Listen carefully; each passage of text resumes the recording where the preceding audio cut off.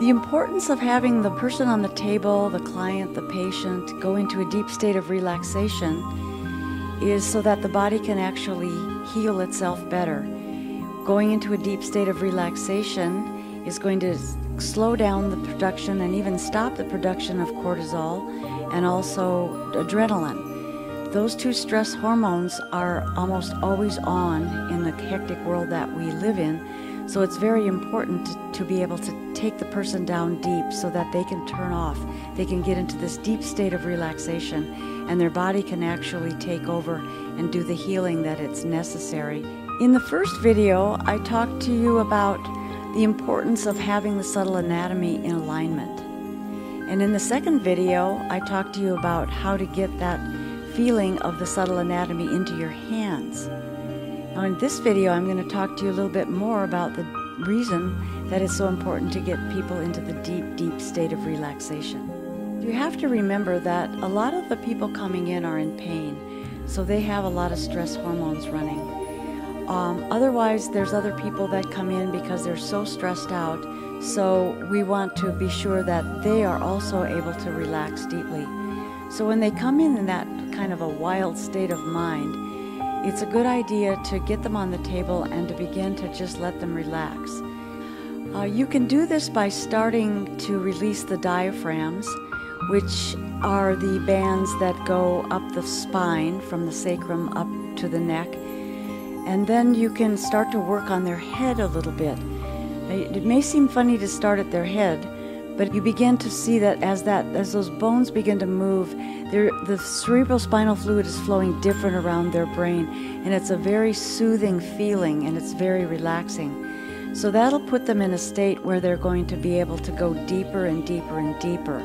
It also will help their mind to turn off, particularly if you coach them at the beginning and tell them to pay attention to what they're feeling inside of their body.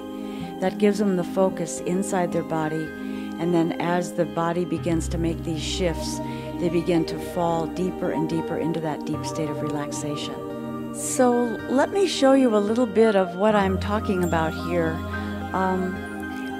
To relax somebody, oftentimes the back of the head, right in this area of the bone, there's muscles attached there and they're oftentimes very, very tight. So we do a cranial base release, which begins to loosen that up and it begins to relax people down deeper. And then from there, when you move to the bones, you can see all of these sutures. I want you to understand that in the medical schools, they're teaching them that the bones fuse together at a certain age, but that's not true. You can feel these bones moving with each other and in relationship to each other. So they obviously do move, and if you look at a cadaver that's fairly fresh, you won't see ossification in these sutures. It's only going to be connective tissue. They're very close together and they don't move a whole lot, but nonetheless, they still have movement. So when we start to lay the hands on the head kind of carries a lot of the tension because thinking all the time and all that kind of stuff, it really puts more stress than we realize. So to be able to begin to isolate these bones and then put our hands on that area and just begin to see what it feels like, it's going to work its way all the way down the spine. As these little bones, they will be correcting to a certain degree, some more than others. And then this little part here, where the blue and the red come together, that's the fulcrum of the body, and that part of the body is extremely important to have these two bones aligned, because that's going to give you the rest of the structure of alignment right at that position. So to start at the head, you're actually starting at the beginning of the journey for a subtle anatomy alignment pattern to happen, because you're going to be working right there with the fulcrum. Before this fulcrum can be in position, these other bones that are related to that area, which I'll show you from this one. Now this one is the sphenoid bone, which is the yellow bone, and the purple bone, and this is the inside. You see how that sphenoid bone is connected to all the other bones, pretty much all of them. There's a couple of the smaller ones that are in the face that are more indirect, but it's basically touching every other bone. So you're beginning to align those bones just slightly, and then that's going to allow the sphenoid bone, the yellow bone, to be able to take itself into the alignment with the occiput. If the other bones are not in place, you're not going to be able to move that fulcrum point very easily, because these other bones are going to have to shift around it in order to get that into position. There's a process that happens when you begin to take them into deep relaxation through the diaphragm releases.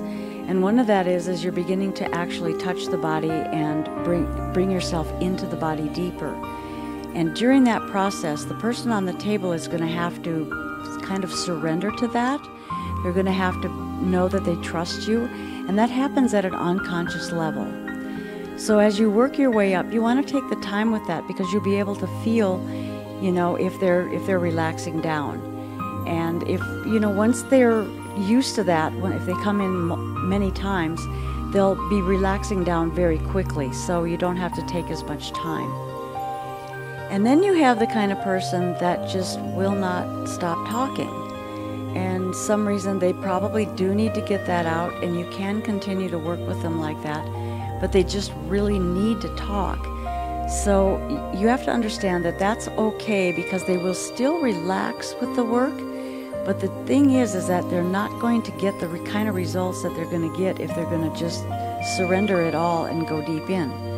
But oftentimes they want to talk because there's an emotional problem or issue that they're letting go of, or they're talking through and trying to work that through themselves, which is fine. And so the thing to do is to just let them talk, and maybe begin to do a little bit of the somato-emotional stuff just by asking them questions as they rattle on, to keep them focused on what this is that they're talking about that's bothering them. But don't worry about it, because the work will still work, and so you can continue to just let them do what they need to do. Remember, the therapy that you're doing with the subtle anatomy and the alignment process is that the person on the table is fully in control of what's happening in the treatment room. You're not deciding what's best for them. They are deciding what's best for themselves, and they're signaling you at an intuitive level to take care of them in that regard.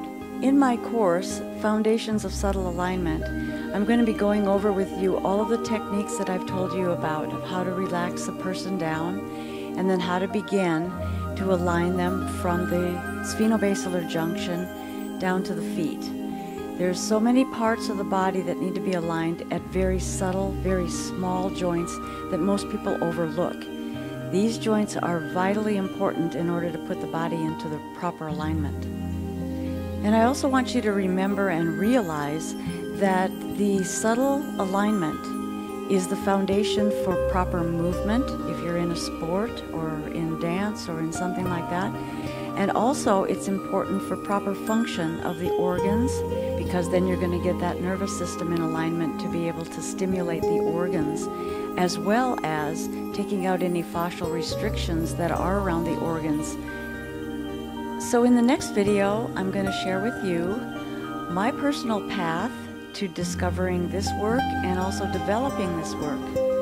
I'm going to share with you a little more about how it's changed my life and how it's changed the lives of many people that I have worked on. So thank you for watching today, and if you haven't looked at the videos prior to, please take a look at those too, because it's all foundational to where we're going. Thank you again. See you in the next video.